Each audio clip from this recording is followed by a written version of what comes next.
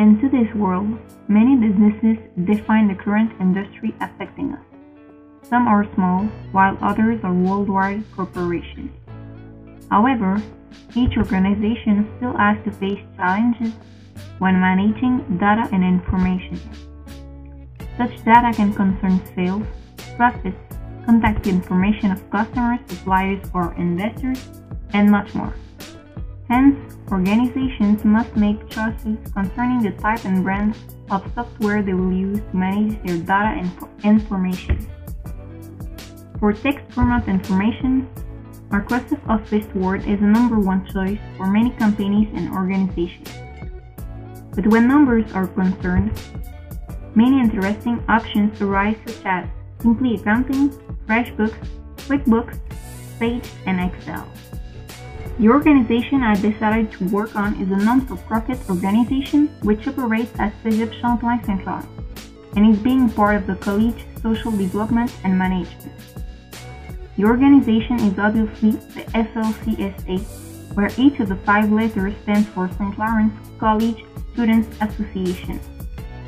As a matter of fact, most of the paperwork is done using Word and Excel programs. In the first part of the video, the most common types of documents that SLCSA creates will be discussed, as well as some key elements or functions of Microsoft Word which are used to create these documents. In the second part, most of the financial documents of SLCSA will be used as examples of Excel worksheets in order to explain how businesses make use of such programs for their accounting purposes.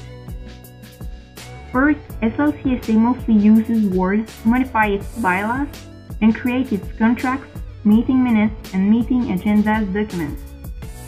In this video, I will show 2 documents. One is a Word template, the other is an example of how SLCSA formats its meeting agenda. One of SLCSA's contracts is a contract stating how much money has been paid in cash to any person other than members from the student council.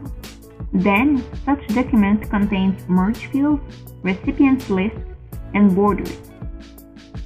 Now, I will show you the document using Word software, so you have a better look of how each function is used. Concerning SLCSA's second document that we will look at, it concerns meeting agenda of Tuesday, October 7th. As you can see, a meeting agenda contains multi-level lists, tabulations, and a letterhead. We'll also move to Word software so you can have a better look of it. The document you can see on your screen now is SLCSA's contract for cash payments made to any person. If we zoom into the contract, you can see that some merge fields are inserted and highlighted in yellow. These merge fields were created using the step-by-step wizard for letters. Even though it's a contract, the letter format has been used. If I click on the Merge Field button, you can see that my 5 merge fields appear. Step-by-step wizard for letters is available right here. You click on it, and the pane opens on your right. Concerning SLCSA's second document that we will look at, it concerns meeting agenda of Tuesday, October 7th. As you can see, a meeting agenda contains multi-level lists, tabulations, and a letterhead. We'll also move to Word software so you can have a better look of it. The second document we're gonna look at is SLCSA's meeting agenda. The reason why it is relevant is because we use a multi-level list. If we zoom in once again, there, you're gonna see that our multi-level list has up to 3 levels. First level is entered as soon as you enter information. When you want to drop a level down, you press the Tab key. If, for instance, at level 4, you want to drop 1 more level down, you press the Tab key once again.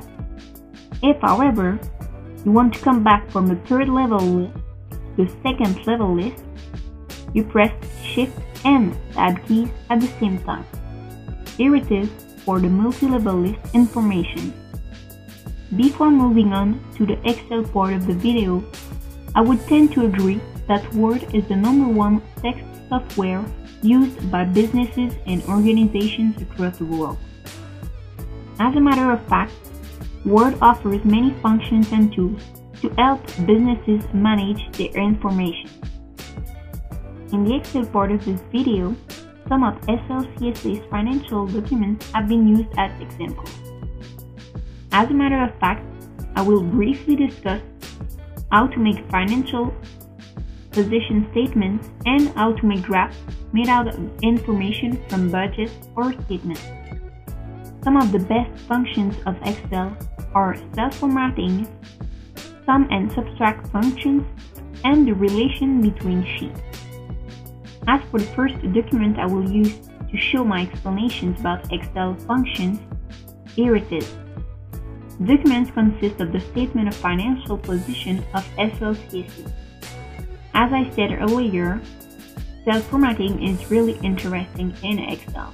As a matter of fact, the three first cells, so these three, use the title cell style. Concerning the assets, liabilities, and shareholders lines, they all consist of heading 1 cell style. For each total row, each row has the total row cell style. Now, sum and subtract functions are used in most cases when there are numbers involved. As a matter of fact, I have hidden most numbers concerning SLCSA's financial positions.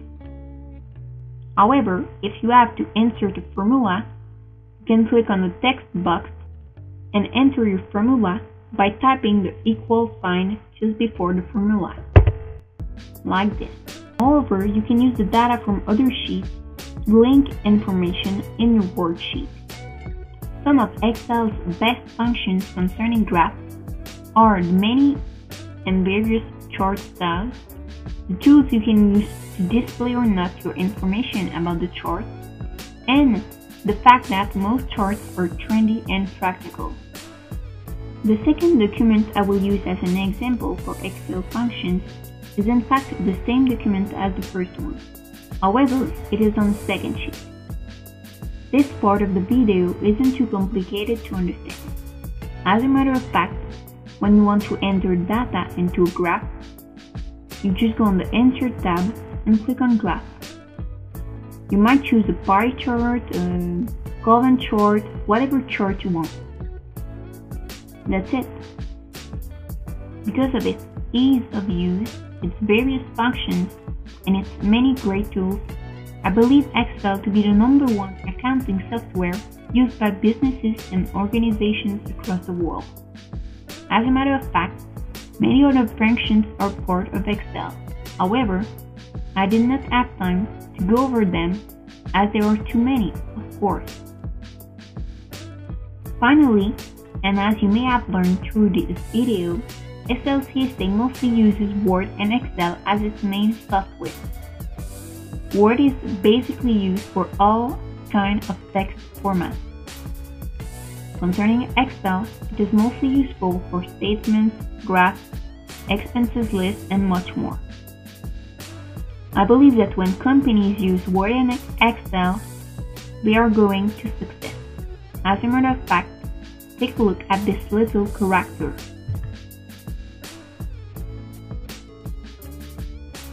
See how fast this changed while using Word and Excel software? It's so amazing.